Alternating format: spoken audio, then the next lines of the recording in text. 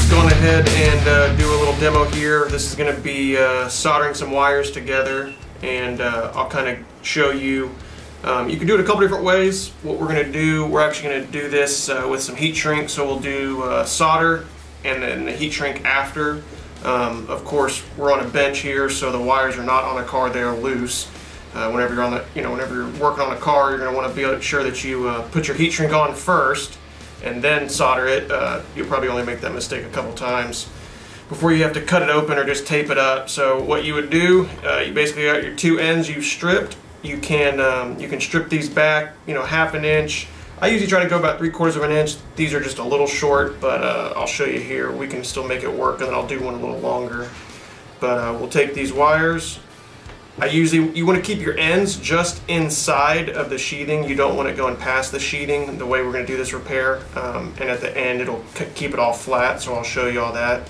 So what we're going to do, twist them together, and you can kind of pull and adjust as you go. So I kind of just twist both sides, spin them around. And what you want, again, is just the wires to end just inside. So this one is not bad. It's really short. Some people like to do repairs kind of shorter like that. And we'll solder in just a second. Let me show you here. I'm going to strip one a little bit further back, and what it does, gives you a little more real estate to work with. It holds onto the wires a little bit better.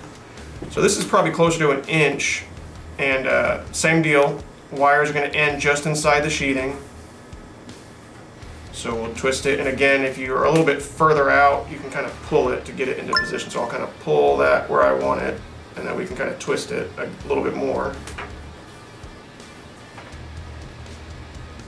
And so that one just kind of holds a little tighter, and I'll actually show you. This one kind of will come apart pretty simple. That one already starts to come apart. This one takes a little bit more work. That's just more of the wires grabbing onto each other there. All right, so we'll go ahead. Let's assume you already put your heat shrink on. We can do that afterwards again for what we're doing here. Let me grab the soldering iron. You can use a torch, you can use a soldering iron. The biggest thing is just to use the better solder. We use a 60/40 tin lead solder, and we do offer that on the website. We sell it with the heat shrink already ready to go. And let's see here. So one of the things that are the big keys is I'll start to get the iron hot, and as soon as you kind of see the smoke, you'll know it's warm, and I kind of tap my solder onto the iron, come up under the wire. Now I'm not going to sit on it very long. I'm going to actually melt the solder right onto the iron going towards the wire. So what some people will do is they hold the iron on the wire till it gets hot enough to melt the solder, but that can kind of take a while. So if you do it just like that, melt it right into your wire. We'll do it again on this other one. So again, I'm not going to leave it on there very long. I'm just going to go right into melting the solder right into the wire. It's obviously kind of cockeyed here, but it doesn't matter. It transfers through the way you do it whenever you melt up. As soon as you start melting that solder into it, it moves right through. And I'm going to show y'all here. What you want is you want a good even, and I'm going to actually kind of clean this up a little bit, but you want a good even fill with your solder. And again, when this is on the car being held in position, it's a little easier. But let me just make sure that I get it all the way around on this one. And what you don't want is, you don't want not enough solder, you don't want too much solder without getting it hot enough. So you can end up with a cold solder joint. With this, what you'll see is you're going to see the solder, it's silver. It's not super bright silver, it's just kind of be more dull. You'll see the shape of the wire in there, but you're not going to really see that much of the wire. It should all be that silver color. Same thing with this one. So, and you can kind of see, I don't know if you can see on camera, but there's a little bit of copper wire there. So that's not bad. Again, you can kind of stay a little bit longer on it and fill it, or you can always come back. It's a little different doing it on the bench here than when it's on a car. When it's on the car, I kind of pull on the wire some, and I'm able to kind of transfer that heat quicker. And we'll just melt that in there. So what happens is, if you don't get the iron hot enough and you start melting solder onto your wire, you will end up seeing a bunch of solder built up onto the wire. It won't be melted in, and you'll end up with a cold solder joint. So that's where a good iron or a good torch and just taking your time with it. So now, once that's done, again, say you've already got your heat shrink on there, and you don't want it too close to where you're repairing it, because of course it gets hot and it would start melting that heat shrink. So you kind of want it a good few inches away. Once that repair is done, you're going to pull your heat shrink up.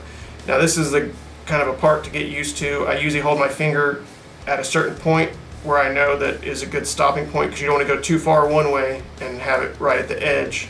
So, okay, I know that this is a 2-inch piece of heat shrink. Hold my finger right there. It's about, because you're about 2 inches there. So I stop, bring the heat shrink down. I know it's a good stopping point. Grab it. From here, I'm going to use a torch. I like a heat gun, but I'm not using one today, so I'll show you. The only thing you have to be careful with a torch is you don't want to get it too hot and burn the heat shrink. So you kind of want to stay back a little ways. I kind of start it. This heat shrink does have glue in it, which helps to kind of seal it up, make it weather tight. Kind of go a little bit, let it get going, and then kind of slowly spin it.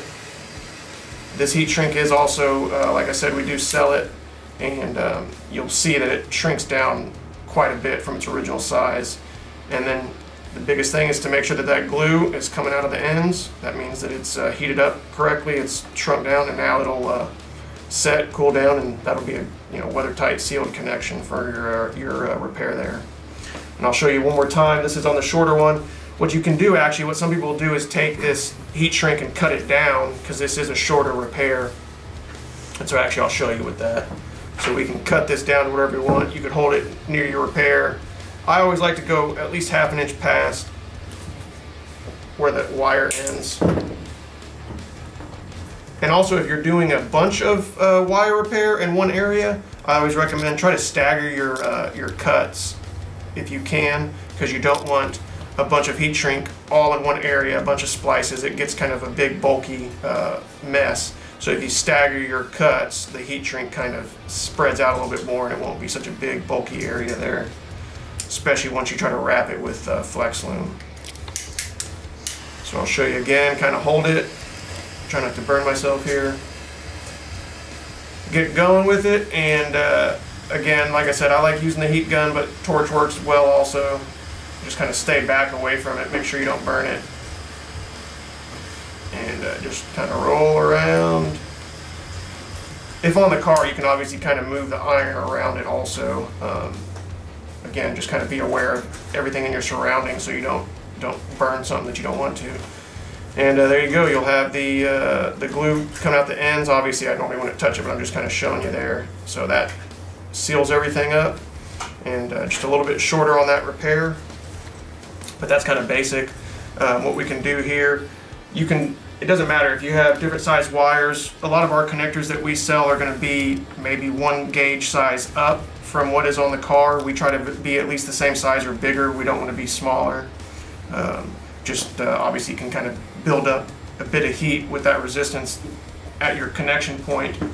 Or if it's, say, a headlight connector, those build up so much heat anyways. I like to try to get as big a wire as possible for those. So what we can do, actually, what we'll do, the 16 gauge down to 20 gauge. It doesn't matter. Again, you can do any kind of repair. So I'm going to go back 1 inch on our wire here, both of them, especially since we're doing a bigger wire onto a thinner wire. If I can get this one stripped. These strippers are a little old here. We use them a lot. Alright, so this one, again, 20 gauge down to 16 gauge. Same principle. Kind of spin them. I like to rotate back and forth, so I spin one, then I spin the other.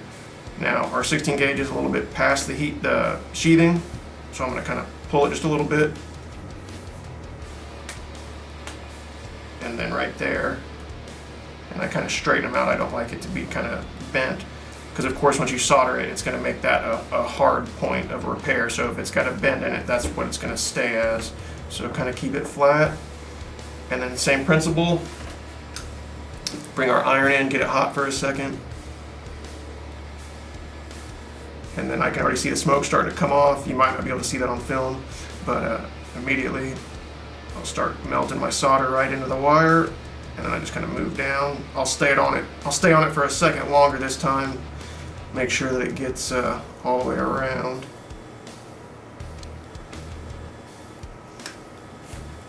And this one actually looks a little bit better. You'll see a little bit more silver on the solder. Let it cool down for a second. And so that one's a little bit more filled in. And again, you can always come back around and get it again. It just kind of depends each time you do it. I'm using the solder here. I'm using this one's, I think, it's a 0.8 millimeter. 1 millimeter is a little bit better. for this kind of stuff. It puts a little bit more in to the repair pretty quickly, and we'll do that here in just a second and show you. And we'll do the heat shrink again, and I'm going to do another repair here, and I'll show you with the 1mm solder what that looks like. Again, you've already got the heat shrink on your repair. Typically is how you want to do it. We'll just bring it down. Got my hand at a stopping point. That's where I want to stop it.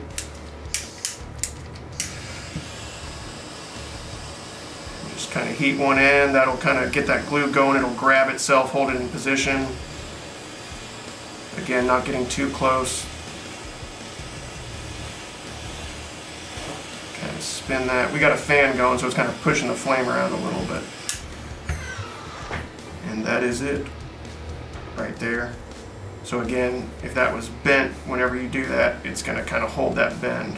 So you just got to kind of keep it as straight as possible. Let's do one more here. This is with 18 gauge to 18 gauge. We'll go back to that smaller repair, and we'll do the 1mm solder on this one. Actually, let me strip these a little further. We'll come in here, and this, like I said, we're going to use the 1.0, the 1mm solder here for this one, so you'll see it actually kind of fills in a little bit faster. It's what I prefer to use when I'm doing repair like this. If it's a really tiny wire, then that 0.8 works real well. So again, run the iron for a second, let it get hot. We should be good. Yep, it's melting now. All right, bring it up under it. Melt right into the iron, and then it just transfers right down the wire. And this one should be filled in a lot better, again, because it's 1.0, and that did fill a lot quicker. So again, that's about the biggest I go for repairs like this, is the 1.0. It's what I prefer. That's what we sell. The 0.8 is good for a little bit smaller stuff, especially if you're doing some kind of circuit board repair or really small wire. But for the 16 gauge, 18 gauge, even up to 8 gauge, I use that 1.0. And that's basically it for that.